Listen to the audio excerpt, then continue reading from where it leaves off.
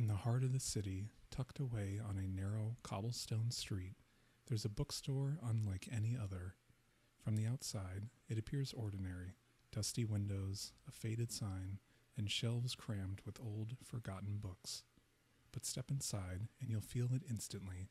The air is thick with the weight of untold stories, the kind that seem to whisper to you as you pass by. The bookstore is alive, a place where the boundary between reality and fiction blurs, where every book has a story to tell, and some of those stories are more dangerous than others. Mrs. Whimsy's bookshop had been a fixture in the city for as long as anyone could remember. The shop was a labyrinth of narrow aisles, towering bookshelves, and dusty volumes that seemed to have been forgotten by time itself. But it wasn't just the books that made the store special. It was the feeling that came over you the moment you stepped inside, a sense of being watched, of being surrounded by something ancient and powerful.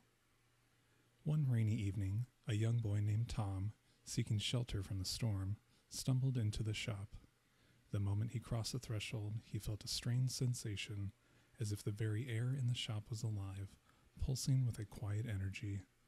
The bell above the door chimed, but instead of a cheerful ring, it sounded low and ominous, sending a shiver down his spine. Mrs. Whimsy, the shop's elderly owner, appeared from behind a bookshelf, her eyes twinkling with a knowing gleam. She was a peculiar woman, with wild gray hair and clothes that seemed to belong to another era. She greeted Tom with a smile that didn't quite reach her eyes and led him deeper into the shop, past shelves filled with books that hummed with an eerie vibrancy. As they walked, Tom couldn't shake the feeling that the books were watching him, their spines turned slightly as if to follow his movements. He could hear faint whispers, just on the edge of his hearing, and the flickering candlelight cast long, distorted shadows that danced along the walls. Mrs. Whimsy stopped in front of an ancient, leather-bound tome and handed it to Tom. "This one," she said, her voice barely above a whisper, "has been waiting for you."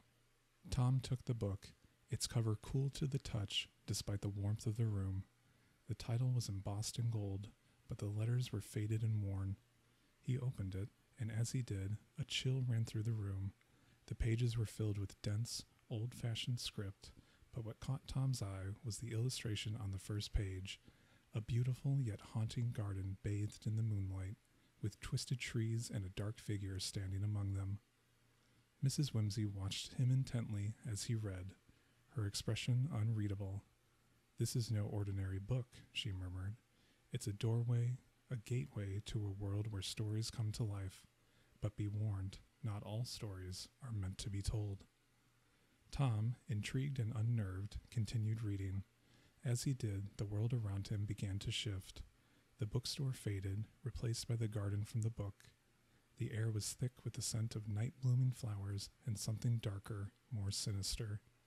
The figure in the garden turned, revealing a face twisted in anguish, eyes that bore into Tom's soul. The garden was not just a setting, it was a place, real and alive, and Tom had been pulled into it. He tried to close the book, but his hands wouldn't obey. The shadows in the garden began to move, creeping closer, whispering his name. He felt a presence behind him, cold breath on his neck, and when he turned, there was nothing but darkness. Mrs. Whimsy's voice echoed in his mind, growing fainter with each word. Some stories should remain unread. In a final act of desperation, Tom tore his gaze away from the book and flung it to the ground. The connection broke, and he found himself back in the bookstore, gasping for breath, his heart pounding in his chest. The book lay closed at his feet, but the whispers still lingered in the air, a reminder of the world he had almost been trapped in.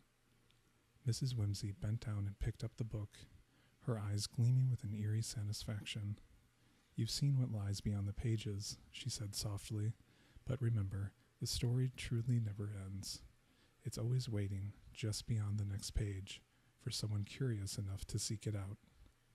Tom fled the bookstore, the rain drenching him as he ran through the streets, the whispers from the book still echoing in his mind. He never returned to Mrs. Whimsy's shop, but he knew that the book was still there, waiting for the next unsuspecting soul to open its pages and become part of its story. And in the heart of the city, down a narrow cobblestone street, Mrs. Whimsy's bookshop remains. The books still whisper, the shadows still dance, and the stories, they're always waiting.